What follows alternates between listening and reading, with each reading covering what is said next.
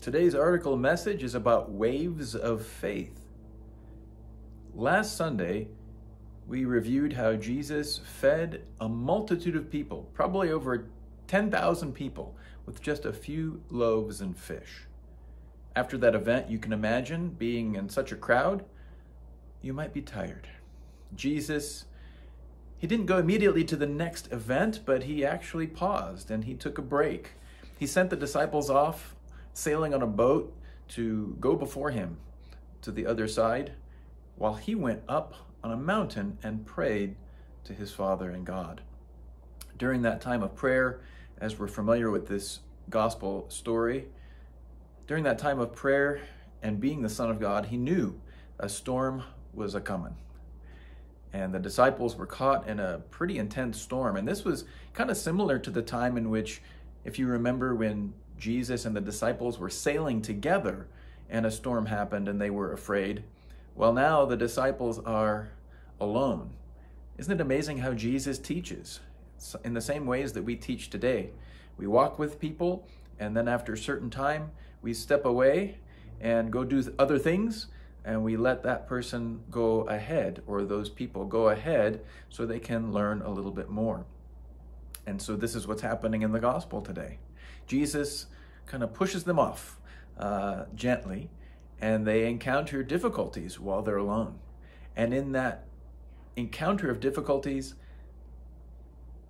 we don't know exactly if they're praying, but we do know that they are troubled and they are afraid. And that alone teaches us that it's okay to have those emotions and express those emotions. So Jesus concludes his prayer and he goes to meet them and to offer them comfort and solace, although he chooses to do so in a very creative way. He walks on the water towards them, and immediately they see this and they fear that they're seeing a ghost, which says they must believe in ghosts or spirits or seeing them because they had a word for it. They knew what it was. So they think they're seeing a ghost, and Jesus comforts them and says, no, it is I. And that phrase, it is I, is a messianic phrase, but it is really a divine phrase. It's the divine name of God, which is translated literally to I am. So Jesus, he reveals his identity. Peter sees him, and he wants to test the spirit. It's always good to test the spirits. We need to make sure the spirits that we encounter are good and holy, because we know that there are evil spirits out there, and even Satan is an angel of light. So it can be confusing. It can be distorted if we're not testing the spirits. So Peter, he wants to know for sure, is it you, Lord?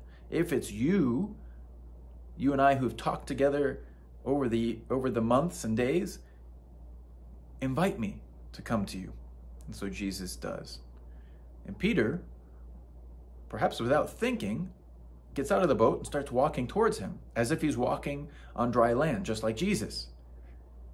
But he sees the wind, which is an interesting phrase on its own, because they're out in the middle of the ocean. So probably he sees the waves.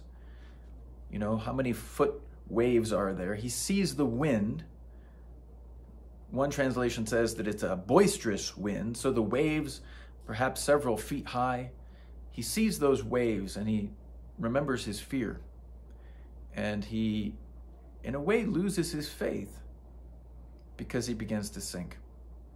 He's focused so much on the storm around him that he somehow forgets that Jesus is right in front of him.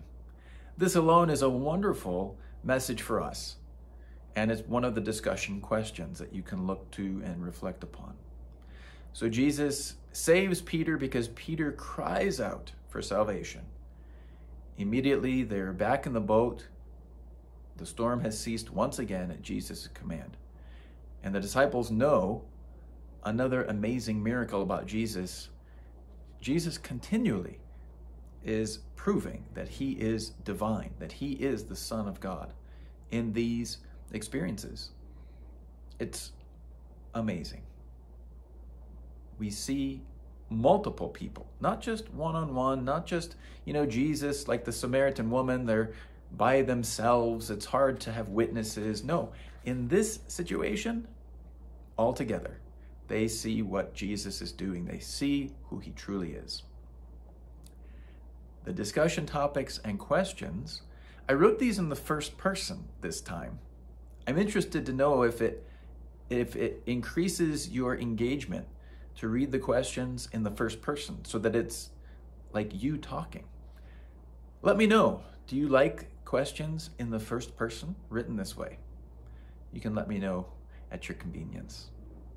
Well, friends and family of St. Catherine, we'll look forward to praying and worshiping our Lord with you soon. Until next time, with love in Christ.